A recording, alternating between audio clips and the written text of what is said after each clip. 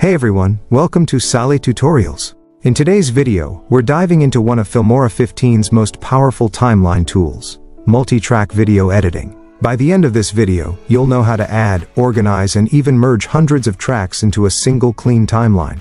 So, let's learn how to use multi-track video. To begin, I click on the plus sign at the bottom left of the timeline. Then I select Open Track Manager and click on it. The Track Manager is basically the control center where you can add or customize as many audio and video tracks as your project requires. Here, I start adding new tracks. I'll add both video tracks and audio tracks. And then I added 99 audio tracks. You can adjust the order or placement of these tracks depending on your workflow. After that, I simply click the OK button. Filmora instantly updates the timeline layout and prepares all the newly added tracks for editing, meaning we now have 200 tracks available in this project. This is extremely useful for complex edits where you want full control over layers, effects, overlays, and sound design. For example, I'm going to fill all these 100 video tracks just to demonstrate how it works. I'll add titles, effects, transitions, and different elements.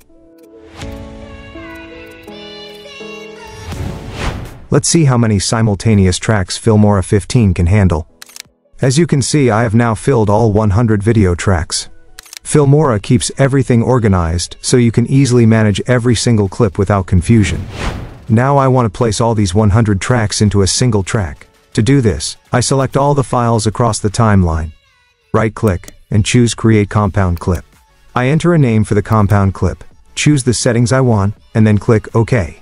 Creating a compound clip basically compresses multiple layers into one unified clip, making your timeline cleaner and easier to work with. Now you'll notice that the main timeline shows 99 empty tracks, and only one track is filled with a compound clip. That compound clip contains all 100 original video tracks we created earlier. This is helpful because you can always go back and edit the original layers without losing any of your progress. If you want to delete or reuse the empty tracks on the timeline, that's easy too. For example, I click the plus sign again at the bottom left. And this time, I choose Delete Empty Tracks. All unused tracks are immediately removed. This keeps your workspace neat and prevents unnecessary scrolling while editing. If you need more tracks later, simply return to Open Track Manager and add as many as you want. This time, I added 200 additional tracks, on top of the 100 tracks that are already inside the compound clip. You can continue expanding your timeline at any stage of the project, depending on how complex your edit becomes. So as you can see, Filmora 15 allows you to easily add 100 or even thousands of tracks for multi-track video editing. And using the method I showed you, you can neatly combine all of them into a single compound clip whenever you want. And that's how you master multi-track video editing in Filmora 15. Drop a comment if you want me to cover any other Filmora features next. Thanks for watching, and I'll see you in the next one.